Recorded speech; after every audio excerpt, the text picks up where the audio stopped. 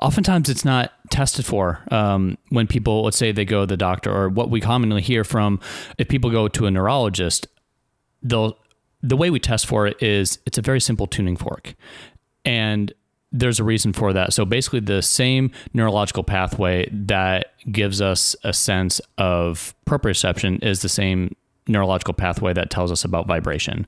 So we can very accurately use a very simple tuning fork to test someone's proprioception. And, you can use, an EMG study and all these different things, which is very expensive and time consuming and everything else, or you can take 5 minutes and use a tuning fork and do it.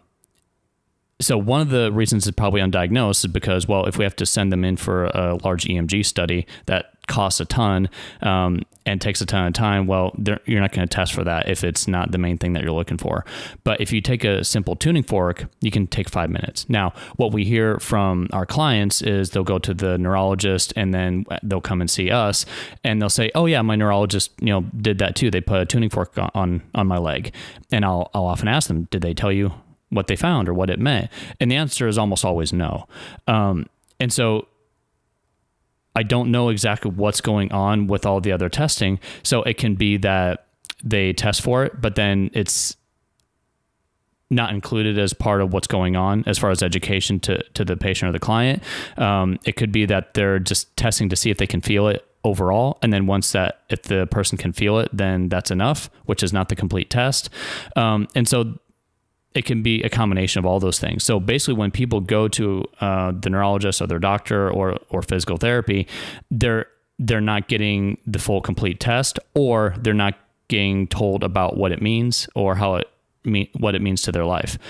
And it's very rarely do we find someone who has been tested before. We're usually the first. It's so basically you put a tuning fork on someone's ankle bone, and basically the question is, can you feel it first?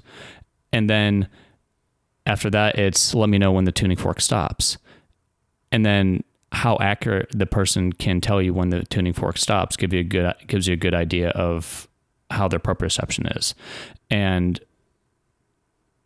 so basically it's you can feel the tuning fork in your hand if you're doing the test.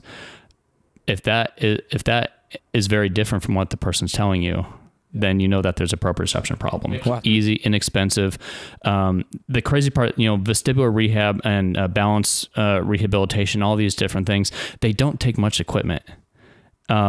It's a tuning fork, it's blood pressure cuffs, it's a pen, it's, these sorts of things. And a lot of expertise. It's the skill that's there. It's the process of diagnosing properly. That's the most important part of it. It's not fancy medical tests that get you there. And I think that's one of the problems with the vestibular system or the vestibular specialty overall. Yes, you can do all those very expensive things. There's plenty of equipment that you can use, but you don't have to. It can be done very well without much equipment at all. And so going back to the proprioception problem, simple tuning fork, the evidence supports that it's as accurate as an expensive EMG study, and it's very simple and quick and easy to do. Wow. Absolutely. Now, it's not that it doesn't take a bit of time. So if you're going and see a physician and you're in there for 5 to 10 minutes or 15 minutes even, as is often the case, there's so much that the physician needs to tackle. That proprioception oftentimes is just a small piece of what's going on. Because if they're seeing a neurologist, oftentimes there's a lot more going on than just that. And so they're looking at a whole host of things. And the way that insurance and Medicare is today, there's less time for the physician to be with their patient. And so then all these little details that they would get to otherwise, they kind of have to skip over. Oftentimes, and I hear this from physicians, from nurse practitioners, from physician assistants all the time.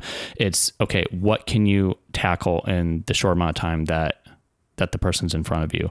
It's the medication list. It's all these other things that need to be addressed when they go into their internal medicine doctor or their neurologist or ear, nose, and throat doctor. There's all these other things that they got to do. And that goes to the problem of the healthcare system overall. If we're spending less time with the patient, then we're missing out on some of these details that we would ordinarily test. And what we do know, no matter what's going on, is by the time people get to us, this is not being tested for. Or if it is, they're not getting the patient, the client's not getting the education on it, or it's not being tested completely.